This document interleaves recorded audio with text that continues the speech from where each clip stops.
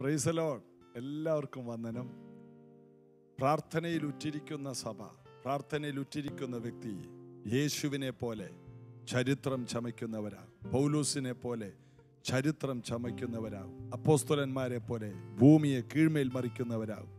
പ്രാർത്ഥന ഈ കൂട്ടായ്മയിലേക്ക് എല്ലാവരെയും സ്വാഗതം ചെയ്യുന്നു. ഇന്നത്തെ ധ്യാനം, ഇന്നത്തെ ആരാധന നിങ്ങളുടെ വീടുകൾക്കും നിങ്ങൾക്കും വ്യക്തിപരമായൊരു വിടുതലായി തീരും. പ്രാർത്ഥിക്കാം. യേശുവേ, ഇന്നത്തെ ഈ പ്രാർത്ഥനയിൽ പങ്കെടുക്കുന്ന ഓരോ പ്രിയപ്പെട്ടവരെയും അവരുടെ ആവശ്യങ്ങളെയും അങ്ങ് തൊടണമേ, അവരെ മാറ്റിമറിക്കണമേ. ഈ പ്രാർത്ഥനയിൽ അങ്ങയുടെ സ്പർശനം പകരണമേ, യേശുവിൻ നാമത്തിൽ. ആമേൻ. Above all powers, above all kings, above all nature and all created things, above all wisdom and all the ways of man, you were here before the world began. Above all kingdoms, above all thrones, above all wonders the world has ever known, above all wealth and treasures of the earth, there's no way to measure what your worth. Crucified, lay behind the storm, you live to die, rejected and alone like a rose, you trembled on the ground, you dared the fall. Thought of me above all, crucified, lay behind the storm, you live to die, rejected and alone like a rose, you trembled on the ground, you dared the fall. Thought of me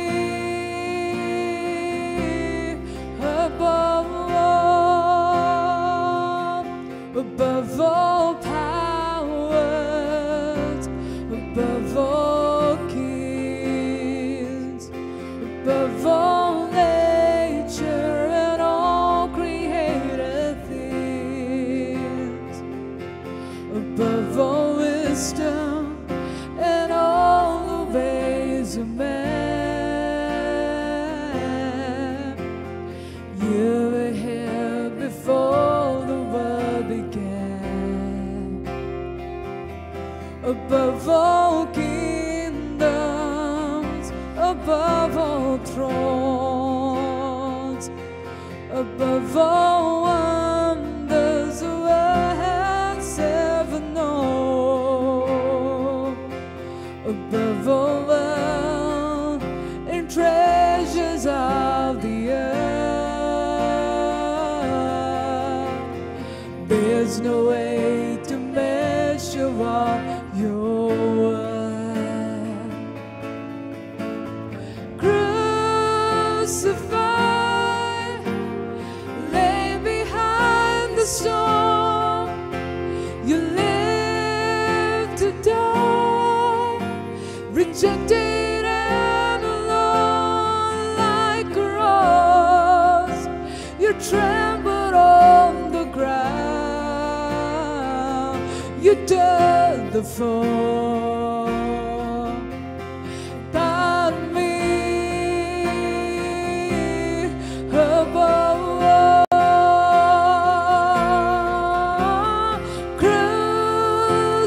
crucified, lay behind the storm, you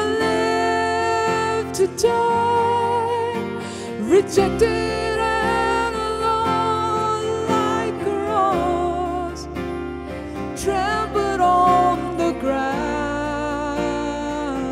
You dared the fall and thought of me above all. ക്രൂശിതൻ നുറുക്കപ്പെട്ടുവോ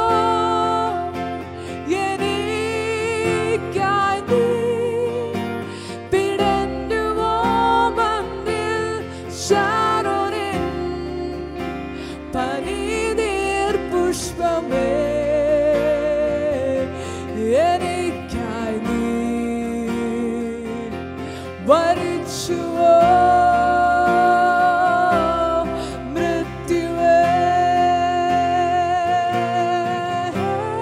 ക്രൂശിതൻ നുറുക്കപ്പെട്ടുവോ എനിക്കായി നീ പിടഞ്ഞുവോ മണ്ണിൽ ശാരോനിൻ പനിനീർ പുഷ്പമേ എനിക്കായി നീ വരിച്ചുവോ മൃത്യുവേ. യേശുവേ നന്ദി. അങ്ങ് ഞങ്ങൾക്ക് വേണ്ടി ക്രൂശിൽ മരിച്ച് നൽകിത്തന്ന നിത്യമായ ജീവിതത്തിനും ആഘോഷങ്ങൾക്കും ആനന്ദത്തിനും സർവ ബുദ്ധിയും കവിയുന്ന ദിവ്യ സമാധാനത്തിനായിട്ട് നന്ദി. ഈ സമാധാനത്തിൽ ജീവിക്കുവാൻ ഇന്നെല്ലാവരെയും അങ്ങ് ശക്തീകരിക്കണമേ, യേശുവിൻ നാമത്തിൽ ആമേൻ. നമ്മൾ യോഹന്നാന്റെ സുവിശേഷം 17-ാം അധ്യായത്തിലാണല്ലോ. അതിൻ്റെ 1 തൊട്ട് 4 വരെയുള്ള വാക്യങ്ങളാണ് കഴിഞ്ഞ ദിവസങ്ങളിലെല്ലാം നമ്മൾ ധ്യാനിച്ചുകൊണ്ടിരുന്നത്. ഇന്ന് 5-ാം വാക്യത്തിലേക്ക് നമുക്ക് പ്രവേശിക്കാം. യേശുവിൻ്റെ വ്യക്തിപരമായ പ്രാർത്ഥന. വേലകളെല്ലാം തീർത്ത് ശിഷ്യന്മാരുടെ നടുക്കിരിക്കുമ്പോൾ യേശു അവരുടെ നടുവിലിരുന്ന് യേശു പ്രാർത്ഥിച്ചു. പ്രാർത്ഥന യേശു പഠിപ്പിച്ചത് ഇങ്ങനെയാണ്: കാതകടച്ച് രഹസ്യത്തിലുള്ള പിതാവിനോട് പ്രാർത്ഥിക്കണമെന്ന് പറഞ്ഞ് യേശുവിൻ്റെ സകല പ്രാർത്ഥനയിലും യേശു തനിയെ മാറിപ്പോയി പ്രാർത്ഥിച്ചു. ഗദസമനയിൽ പോലും ശിഷ്യന്മാരെ കൂട്ടിക്കൊണ്ടുപോയെങ്കിലും യേശു ദൂരെ മാറിപ്പോയിട്ടാണ് വ്യക്തിപരമായ പ്രാർത്ഥനകൾ പ്രാർത്ഥിച്ചത്. എന്നാൽ ഈ പ്രാർത്ഥന മാത്രം യേശു അവരുടെ കൂടെ ഇരുന്ന് പ്രാർത്ഥിച്ചു. എത്ര ഉപകാരമായി യേശുവിൻ്റെ പ്രാർത്ഥനാ ജീവിതം! ഭൂമിയെ കീഴ്മേൽ മറിച്ച, സ്വർഗത്തെ ആനന്ദിപ്പിച്ച, സ്വർഗത്തെയും ഭൂമിയും തമ്മിൽ നിരപ്പിച്ച, ഏറ്റവും വലിയ കാര്യം ഭൂമിയിൽ ചെയ്ത, പിതാവിന് ഏറ്റവും മഹത്വം കൊണ്ടുവന്ന, ഏറ്റവും വലിയ കാര്യങ്ങൾ ചെയ്ത യേശു കർത്താവിനെ ബലപ്പെടുത്തിയത് പ്രാർത്ഥനയാണെങ്കിൽ ആ പ്രാർത്ഥന എങ്ങനെയാണെന്ന് മനസ്സിലാക്കാൻ ശിഷ്യന്മാർക്ക് കിട്ടിയ ഏറ്റവും വലിയൊരു അവസരം. ഇത് മത്തായി എഴുതിയില്ല, മർക്കോസോ ലൂക്കോസോ എഴുതിയില്ല. മാറിൽ ചാരിയ യോഹന്നാന് മനസ്സിലായി പ്രാർത്ഥനയാണ് ഏറ്റവും പ്രധാനപ്പെട്ടത്. അതുകൊണ്ട് ഒരു അധ്യായം തന്നെ പ്രാർത്ഥനയായിട്ട് യോഹന്നാൻ എഴുതി പിടിപ്പിച്ചു. യേശുവിൻ്റെ പ്രാർത്ഥന മുഴുവനും. ഈ പ്രാർത്ഥന നമുക്ക് ലഭിച്ചില്ലായിരുന്നെങ്കിൽ അതൊരു വലിയ നഷ്ടം തന്നെയായിരുന്നേനെ. 5-ാമത്തെ വാക്യം: ഇപ്പോൾ പിതാവേ, ലോകം ഉണ്ടാകും മുമ്പേ എനിക്ക് നിന്റെ അടുക്കൽ ഉണ്ടായിരുന്ന മഹത്വത്തിൽ എന്നെ നിന്റെ അടുക്കൽ മഹത്വപ്പെടുത്തണമേ. പിതാവേ, ഈ ലോകമൊക്കെ ഉണ്ടാകുന്നതിന് മുമ്പ് അങ്ങയോട് സമത്വത്തിൽ ഞാനിരുന്നതാണ്. അതാണ് ഫിലിപ്പി ലേഖനം 2 പറയുന്നത്. ദൈവത്തോടുള്ള സമത്വം മുറുകെ പിടിക്കാതെ, അപ്പോൾ ഉണ്ടായിരുന്നു, മുറുകെ പിടിക്കാതെ ദാസരൂപമെടുത്തു. വേഷത്തിൽ മനുഷ്യനായി ദാസരൂപമെടുത്തു. തന്നെത്താൻ ഒഴിച്ചു, ക്രൂശോളം അനുസരണമുള്ളവനായി. അതുകൊണ്ട് ദൈവം അവനെ ഏറ്റവും ഉയർത്തി, എല്ലാ നാമത്തിലും മേലായ നാമം അവന് കൊടുത്തു. ലോകം ഉണ്ടായതിനു മുമ്പ് ദൈവത്തിൻ്റെ അടുക്കൽ യേശുവിനുണ്ടായിരുന്ന മഹത്വമുണ്ടല്ലോ, ആ പ്രൗഢി, അത് മുഴുവനും യേശുവിന് അറിയാം. യേശുവിൻ്റെ ഏറ്റവും വലിയ വിജയം ഞാൻ ആര് എന്ന് യേശുവിന് അറിയാം. 2, ഞാൻ എവിടെയായിരുന്നു എന്ന് യേശുവിന് അറിയാം. അല്ലെങ്കിൽ ഞാൻ എവിടെ നിന്നാണ് വന്നത്. ദൈവത്തിൻ്റെ മഹത്വത്തിൽ നിന്നാണ്, ആ പദവിയിൽ നിന്നാണ് ഞാൻ വന്നത്. ഞാൻ എന്തിന് ഇവിടെ ആയിരിക്കുന്നു എന്ന് യേശുവിനെ അറിയാം. എനിക്ക് എന്തെല്ലാം ചെയ്യാൻ കഴിയും അത് യേശുവിനെ അറിയാം. ഞാൻ എങ്ങോട്ട് പോകും, എങ്ങോട്ടാണ് പോകുന്നത്.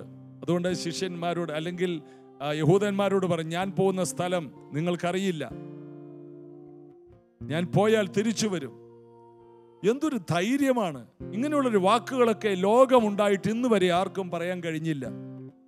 അതുകൊണ്ടാണ് യേശുവിനെ പിടിക്കാൻ വന്നവരെ പിടിക്കാതെ തിരിച്ച് പുരോഹിതന്മാരുടെ അടുക്കൽ ചെന്നപ്പോൾ പുരോഹിതന്മാർ ചോദിച്ചു, നിങ്ങൾ അവനെ എന്താ പിടിക്കാതെ വന്നത്? അപ്പോൾ പറഞ്ഞു, ഈ മനുഷ്യൻ സംസാരിക്കുന്ന പോലെ ആരും ഒരു നാളും സംസാരിച്ചിട്ടില്ല. എന്താണ്? വളരെ കൃത്യതയുള്ള വാക്കുകൾ. യേശു ആരാണ്? യേശു എവിടെ നിന്ന് വന്നു? യേശുവിന് എന്തെല്ലാം ചെയ്യാൻ കഴിയും എന്ന് യേശുവിനറിയാം. യേശു എവിടേക്ക് പോകുന്നു എല്ലാം യേശുവിനറിയാം. യേശുവിൻ്റെ പർപ്പസ് അറിയാം, പദ്ധതി അറിയാം, പൂർത്തീകരണം അറിയാം, എന്നത് തീരുമെന്നറിയാം. യേശുവിന് സീസൺ അറിയാം. ഓ, ഈ ഭൂമിയിൽ ഇതിനേക്കാൾ കൂടുതൽ എന്താ വേണ്ടത്? യേശുവിൻ്റെ വിളിയും തെരഞ്ഞെടുപ്പും നന്നായിട്ട് അറിയാം. അതുകൊണ്ട് യേശു പ്രാർത്ഥിക്കുകയാണ്, പിതാവേ, ഇപ്പോൾ ലോകമുണ്ടാകും മുമ്പേ എനിക്ക് നിന്റെ അടുക്കൽ ഉണ്ടായിരുന്ന മഹത്വം. അപ്പോൾ യേശുവിനറിയാം, ഞാനിപ്പോഴൊന്നും ഉള്ളതല്ല. യോഹന്നാന്റെ സുവിശേഷത്തിൽ 5-ാം അധ്യായത്തിലൊക്കെ 10-ാം അധ്യായത്തിലൊക്കെ ഭയങ്കര വിവാദങ്ങൾ നടക്കുകയാണ് യേശുവിൻ്റെ ഓരോ പ്രസ്താവന കേട്ട്. എന്താണ്? യഹൂദന്മാരെ എറിയാൻ കല്ലുമായിട്ട് നിൽക്കണം. അബ്രഹാം ജനിക്കുന്നതിന് മുമ്പ് നീ ഉണ്ടോ? യേശു പറഞ്ഞു, അബ്രഹാമിനെ നീ കണ്ടിട്ടുണ്ടോ? നിനക്ക് 50 വയസ്സുണ്ടോ? യേശു പറഞ്ഞു, അബ്രഹാം ജനിക്കുന്നതിന് മുമ്പ് ഞാനുണ്ട്. ഉടനെ അവര് കല്ലെടുത്തു. കാരണം യേശുവിനെ അറിയാം. യേശു പറഞ്ഞു, ഞാൻ സത്യമേ പറയുന്നത്. സത്യം പറയുമ്പോൾ ഇവർക്ക് പല്ല് കടിക്കുന്നു, കല്ലെടുക്കുന്നു. യേശുവിനെ അറിയാം. ഇതുപോലെ നാം അറിയേണ്ട കുറെ സത്യങ്ങളുണ്ട്. നാം ആരാണ്? നാം ആദ്യം ദൈവത്തിലായിരുന്നു. നാം എവിടെ നിന്ന് വന്നു? അമ്മയുടെ ഉദരത്തിൽ ഉണ്ടാകുന്നതിന് മുമ്പ്, ലോക സ്ഥാപനത്തിന് മുന്നമേ ദൈവത്തിലായിരുന്നു നാം ഇങ്ങോട്ട് വന്നു. നമുക്കിവിടെ കുറെ ജോലികളുണ്ട് ദൈവം ഏൽപ്പിച്ചത്. അത് പൂർത്തിയാക്കി നാം ഇവിടുന്ന് തിരിച്ചു പോകണം. യേശുവിനെ പോലെ തന്നെ ഒരു വലിയ ദൗത്യമുള്ള വ്യക്തിയാണ് നിങ്ങൾ എന്ന് ഓരോ വ്യക്തികളും തിരിച്ചറിയണം. യേശുവിന്റെ ഏറ്റവും വലിയ പ്രാഗൽഭ്യം അതാണ്. പിതാവേ, ലോകമുണ്ടാകും മുമ്പേ എനിക്ക് നിന്റെ അടുക്കൽ ഉണ്ടായിരുന്ന മഹത്വം, എനിക്കുണ്ടായിരുന്ന പ്രൗഢി, എനിക്കുണ്ടായിരുന്ന സിംഹാസനം, എനിക്കുണ്ടായിരുന്ന പദവി എത്ര വലുതാണ്! ആ മഹത്വത്തിൽ എന്നെ നിന്റെ അടുക്കൽ ഒന്ന് മഹത്വപ്പെടുത്തണമേ. യേശു ചെറുതും എല്ലാം പിതാവിനറിയാം. പിതാവ് ചെയ്യും. ഇല്ല, യേശു ഉറച്ച നിലവിളിയോട് കണ്ണുനീരോടുകൂടെ പ്രാർത്ഥിച്ചാണ്. എല്ലാം പിതാവ് നോക്കിക്കോളൂന്ന് പറഞ്ഞ് നമ്മുടെ പരിപാടി അതല്ല, കർത്താവ് എല്ലാം ചെയ്തോളൂന്നേ. കർത്താവിന് എല്ലാം അറിയാലോ. നമ്മൾ പ്രത്യേകിച്ച് ഇനി പറയേണ്ട, ക്ലാസ് എടുക്കേണ്ട കാര്യമുണ്ടോ? ഇല്ല. ദൈവത്തോട് പ്രാർത്ഥിക്കണം. മനുഷ്യ ശരീരത്തിൽ ഇരിക്കുന്ന ഒരു വ്യക്തി ഈ ഭൂമിയിലായിരിക്കുമ്പോൾ, ഈ ഭൂമിയിൽ ദൈവം വെച്ചിരിക്കുന്ന ഒരു പ്രത്യേക കൃപയാണ് പ്രാർത്ഥന. പ്രാർത്ഥനയിൽ ഇരിക്കുവാൻ ദൈവം ഇങ്ങനെ അവസരം തന്നെന്തിനാണ്? അങ്ങനെ ഇരിക്കുന്ന വ്യക്തി ദൈവത്തെ പോലെയാകും. ദൈവത്തിന്റെ സാദൃശ്യവും ദൈവത്തിന്റെ ശക്തിയും നമ്മൾ ഓരോ വിഷയത്തിനു വേണ്ടി പ്രാർത്ഥിക്കുമ്പോൾ നിറയുകയാണ്. അതുകൊണ്ടാണ് നമ്മൾ റോമാലേഖനത്തിലൊക്കെ വായിക്കുന്നത്, കഷ്ടത അപ്പോഴാണ് നമ്മൾ പ്രാർത്ഥിക്കുന്നത്. പ്രാർത്ഥിച്ച് അത് സഹിഷ്ണുതയാകും.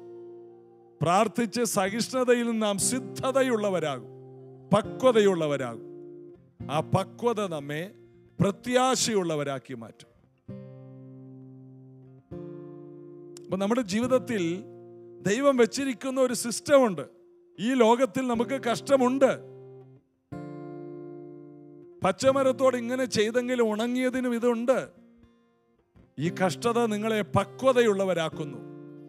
അതാണ് നാം വായിക്കുന്നത്. കഷ്ടത നമ്മെ പരിപക്വതയുള്ളവരായി, വളരെയധികം യേശുവിന്റെ പക്വതയുള്ളവരാക്കി. വെറും പക്വതയല്ല, പരിപക്വത. യേശുവിനെ പോലെയാക്കുന്നു. പ്രത്യാശ കൊണ്ട് നിറയും. കഷ്ടതകൾ ഇങ്ങനെ ഒന്നിന് പിറകെ ഒന്നൊന്നായിട്ട് വരുമ്പോൾ നമ്മൾ തന്നെ പറയും, ഓ ഇത് നമ്മുടെ സ്ഥലമല്ലല്ലോ, ഈ നാട് നമ്മുടേതല്ലല്ലോ, ഈ വീട് നമ്മുടേതല്ലല്ലോ, മക്കൾ പോലും നമ്മുടേതല്ലല്ലോ. കർത്താവ് നമ്മെ പക്വതയുള്ളവരാക്കി മാറ്റും. ഒന്നുകൂടി പറഞ്ഞാൽ, ഓരോ ദിവസം കഴിയുന്തോറും ഓരോ പ്രയാസത്തിലൂടെ കയറിയിറങ്ങി പ്രാർത്ഥനയിൽ ഉറ്റിരുന്ന് എഴുന്നേൽക്കുമ്പോൾ തേജസ്സിന്മേൽ തേജസ് പ്രാപിച്ചവരായി തീരുമെന്നാണ്. മഹത്വത്തിൽ നിന്ന് നാം മഹത്വത്തിലേക്ക് പ്രവേശിക്കും. യേശു ഇതാണ് ആഗ്രഹിക്കുന്നത്. പിതാവേ, എനിക്കുണ്ടായിരുന്ന മഹത്വത്തിലേക്ക് എന്നെ ഒന്ന് മഹത്വപ്പെടുത്തണം. Glory to glory to glory. ആ തേജസ്സിന്മേൽ തേജസ്, മഹത്വത്തിൽ നിന്ന് മഹത്വത്തിലേക്ക്. അതൊരു ദൈവ പൈതലിന്റെ ആഗ്രഹമായിരിക്കണം. ഒരു നില വീട്ടിൽ നിന്ന് 2 നില വീട്ടിലേക്കെന്നല്ല, ഒരു വസ്തു വാങ്ങി അടുത്ത വസ്തുവിലേക്കെന്നല്ല, ഒരു ഡിഗ്രി എടുത്തു അടുത്ത ഡിഗ്രിയിലേക്ക്. ഇതെല്ലാം നടന്നോട്ടെ. എന്നാൽ ഇതിനപ്പുറം, മരണത്തിനപ്പുറം പ്രാപിക്കേണ്ട ഒന്നുണ്ട്, മഹത്വം. ആ ഗ്ലോറി ഈ ഭൂമിയിൽ വെച്ച് തന്നെ നാം പ്രാപിച്ചെടുക്കണം. മോശ ഭൂമിയിൽ വെച്ചാണ് തേജസ്സുള്ളവനായി മാറിയത്. സ്തേഫാനോസിന്റെ മുഖത്തോട്ട് നോക്കിയവരെല്ലാം അവനെ ഉറ്റുനോക്കിയപ്പോൾ ഒരു ദൈവദൂതന്റെ മുഖം പോലെ ഇരുന്നു. എന്താ? തേജസ്. അവന്റെ മുഖത്തുള്ള തേജസ്. അവന്റെ ജ്ഞാനത്തോട് എതിർക്കാൻ ആർക്കും കഴിഞ്ഞില്ല, വാക്കുകളോട്. തേജസ്സുള്ള മുഖം ദൈവം ഈ ഭൂമിയിൽ നമുക്ക് തരുന്ന ഒന്നാണ്. എനിക്കൊരു വീടില്ല, എന്നെ കാണാൻ കൊള്ളില്ല, എന്നെ ആർക്കും ഇഷ്ടമല്ല എന്നൊക്കെ പറയുന്നവരോട് പറയട്ടെ, നിനക്കുള്ള തേജസ് ഇന്ന് ഭൂമിയിലുള്ള എല്ലാ സൗന്ദര്യവും ഉള്ളവർക്കില്ല. രക്ഷിക്കപ്പെട്ട ഒരു ദൈവവൈദ്യൽ അറിയണം, നിന്നെ പോലെ തേജസ്സിന്റെ സൗന്ദര്യമുള്ള, തേജസ്സിന്റെ പക്വതയുള്ള, ആ ഗ്ലോറി നിറഞ്ഞ വ്യക്തികൾ വേറെയില്ല. അതുകൊണ്ടാണ് പിശാച് നിന്നോട് അടുക്കാത്തത്. അതുകൊണ്ടാണ് ദുഷ്ടൻ നിന്നെ തൊടാത്തത്.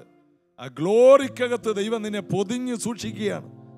യേശു ആഗ്രഹിക്കുകയാണ്, പിതാവേ, ഇപ്പോൾ പിതാവേ, ലോകമുണ്ടാകും മുമ്പേ എനിക്ക് നിന്റെ അടുക്കൽ ഉണ്ടായിരുന്ന മഹത്വം, അതിൽ എന്നെ നിന്റെ അടുക്കൽ ഒന്ന് മഹത്വപ്പെടുത്തണമേ. നിന്റെ അടുക്കൽ, നിനക്കുള്ള മഹത്വത്തിന്റെ തൊട്ടരികിൽ. അതുകൊണ്ടാണ് നമ്മൾ വായിക്കുന്നത്, അതുകൊണ്ട് ദൈവം അവനെ ഏറ്റവും ഉയർത്തി. അതിന്റെ അർത്ഥം യേശു പ്രാർത്ഥിച്ച് അതിൽ എത്തിച്ചേർന്നതാണ്. പ്രാർത്ഥിച്ച് എത്തിച്ചേരണം. ഒരിക്കലുണ്ടായിരുന്നതിലേക്ക് തന്നെ യേശു തിരിച്ച് നടന്ന് കയറി. നാം കയറണം, പ്രാർത്ഥിച്ച് തന്നെ കയറണം. നമ്മുടെ ഉയർച്ചകളെല്ലാം നാം സ്വന്തമാക്കണം. പ്രാർത്ഥനയിൽ ഇരുന്ന്, പിതാവിനോട് ചേർന്നിരുന്ന് നമ്മളതിനെ സ്വന്തമാക്കണം. പ്രാർത്ഥിക്കാം, യേശുവേ, ഞങ്ങൾക്ക് വേണ്ടി അങ്ങ് വെച്ചിരിക്കുന്ന ആ ഗ്ലോറിയിലേക്കൊന്ന് കയറുവാൻ, ആ മഹത്വത്തിലേക്കൊന്ന് കയറിപ്പറ്റുവാൻ, ആ നിറവിലേക്കൊന്ന് കയറുവാൻ, കൃപാവരങ്ങളിലേക്കൊന്ന് കയറുവാൻ, അങ്ങ് ഞങ്ങൾക്ക് വെച്ചിരിക്കുന്ന അത്ഭുതകരമായ മഹനീയമായ ശുശ്രൂഷകളിലേക്കൊന്ന് നടന്നു കയറുവാൻ, അങ്ങ് ഞങ്ങൾക്ക് വെച്ചിരിക്കുന്ന ചില ഉയർന്ന തലങ്ങളിലേക്ക്, ഇവിടെ കയറി വരിക എന്ന് അങ്ങ് പറയുന്ന ചില സ്ഥലങ്ങളിലേക്കൊന്ന് കയറുവാൻ ഞങ്ങളെ അങ്ങ് സഹായിക്കണമേ. എല്ലാവരും അത് പ്രാപിക്കട്ടെ, യേശുവിൻ നാമത്തിൽ. ആമേൻ. ദേവാനിൻ മഹിമൈ നമ്മെല്ലാം പരിശുദ്ധ സ്ഥലത്തിൽ മൂടുന്നേ. ദേവാനിൻ മഹിമൈ നമ്മെല്ലാം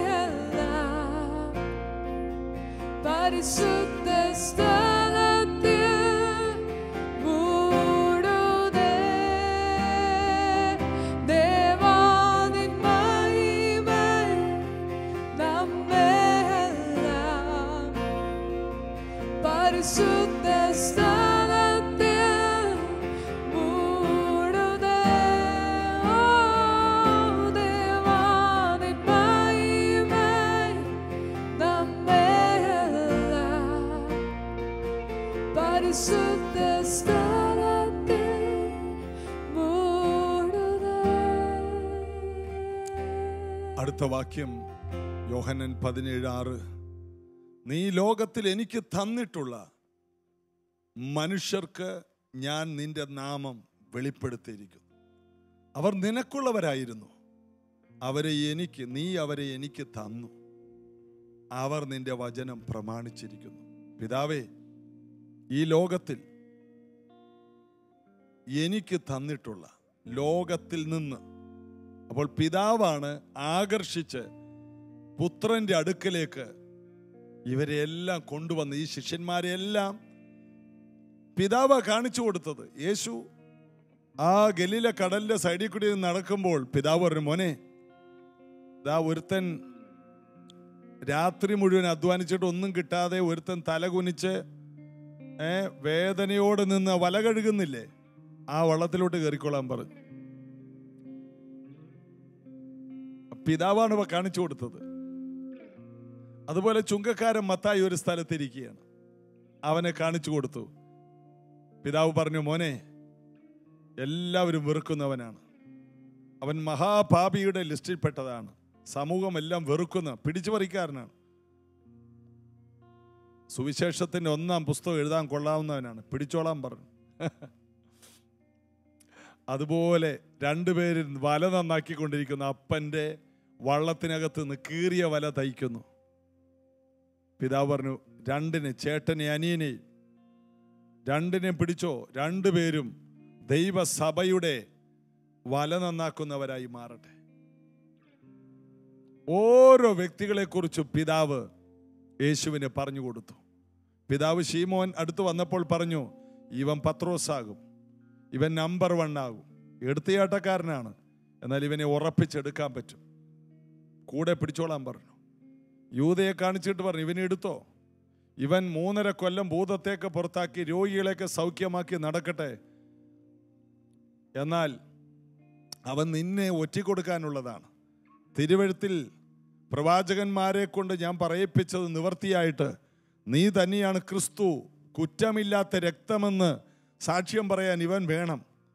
പുത്രന് വിഷമം ഉണ്ടായി കാണും, പിതാവേ വേണോ, ഇവനെയും കൊണ്ട് നടക്കണ്ടേ, ഇരുന്നോട്ടെ കുഞ്ഞേ.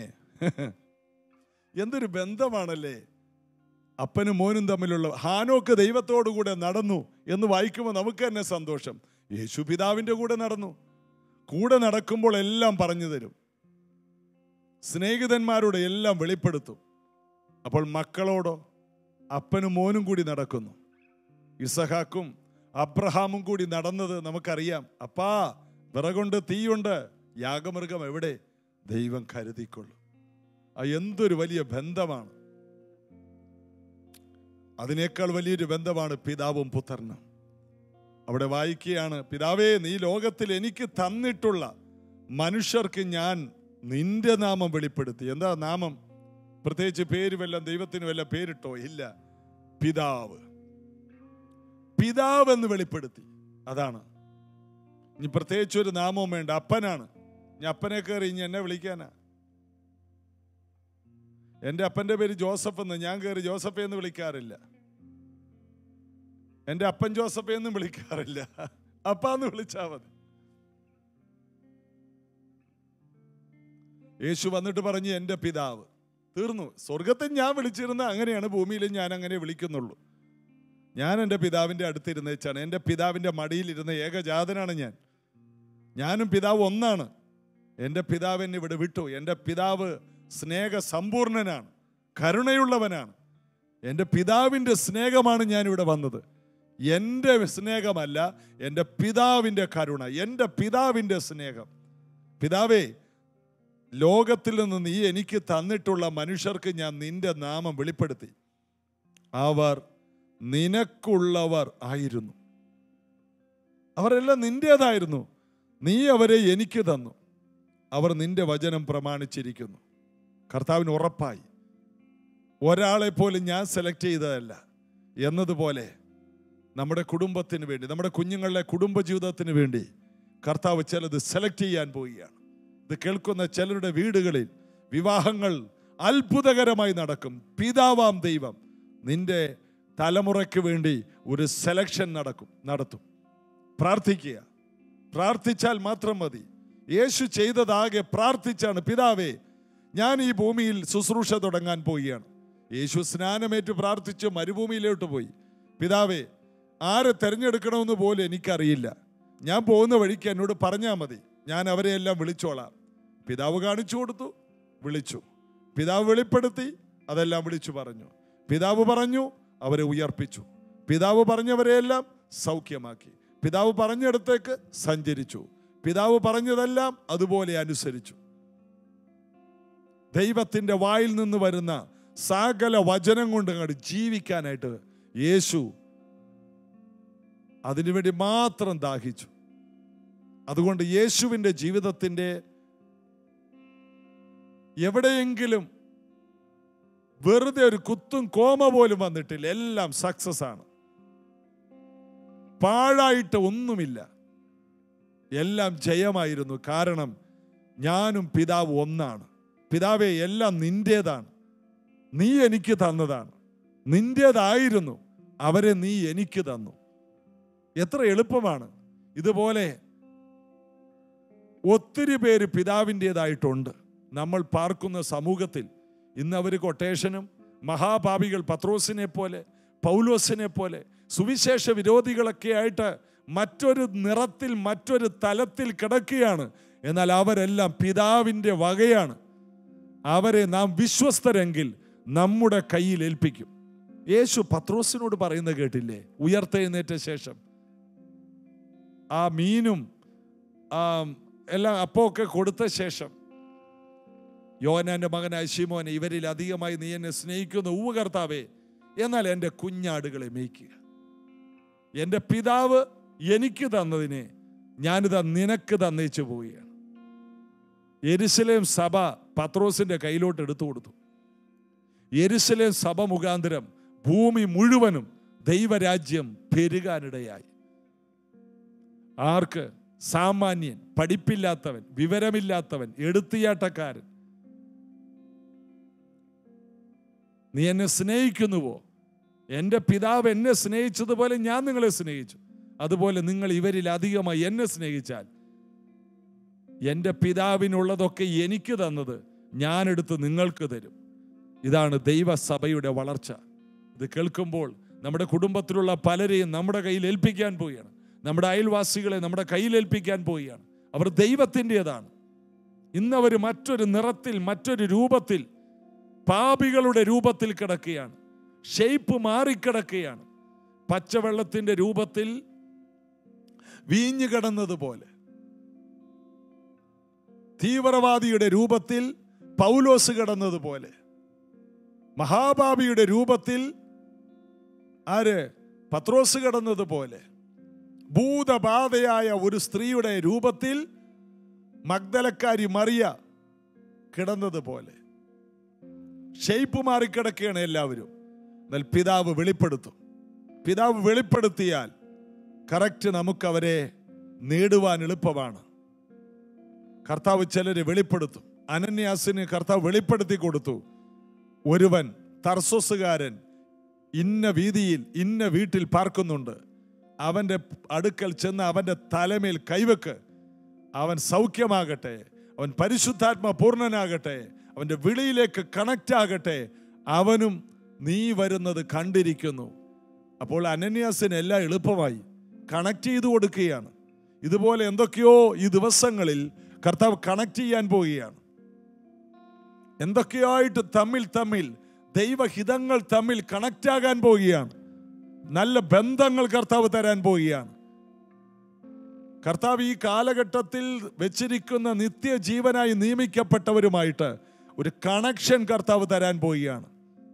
ബാക്കി ഒന്നുകൂടി, നീ ലോകത്തിൽ എനിക്ക് തന്നിട്ടുള്ളവർ മനുഷ്യർക്ക് ഞാൻ നിന്റെ നാമം വെളിപ്പെടുത്തിയിരിക്കുന്നു, അവർ നിനക്കുള്ളവരായിരുന്നു, നീ അവരെ എനിക്ക് തന്നു, അവർ നിന്റെ വചനം പ്രമാണിച്ചിരിക്കുന്നു. അതുപോലെ പിതാവിനുള്ളവരെ പുത്രന് കൊടുക്കും, പുത്രനുള്ളവരെ നമ്മുടെ കയ്യിൽ ഏൽപ്പിക്കും.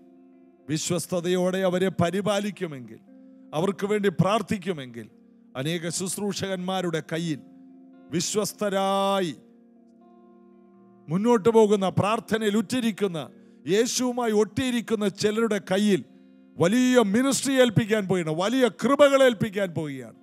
പ്രാർത്ഥിക്കാം. യേശുവേ, അങ്ങിൽ ഞങ്ങൾ ചാരുന്നു. ഈ വചനങ്ങളാൽ ഞങ്ങളെ ഒന്ന് പണിയണമേ. ഈ നിറവിൽ ജീവിക്കുവാൻ ഞങ്ങളെ ഒന്ന് പണിതെടുക്കണമേ. ഇന്നത് കേട്ടവരെല്ലാം ആത്മാക്കളെ നേടുന്നവരും അഭിഷേകത്തിൽ ജ്വലിക്കുന്നവരും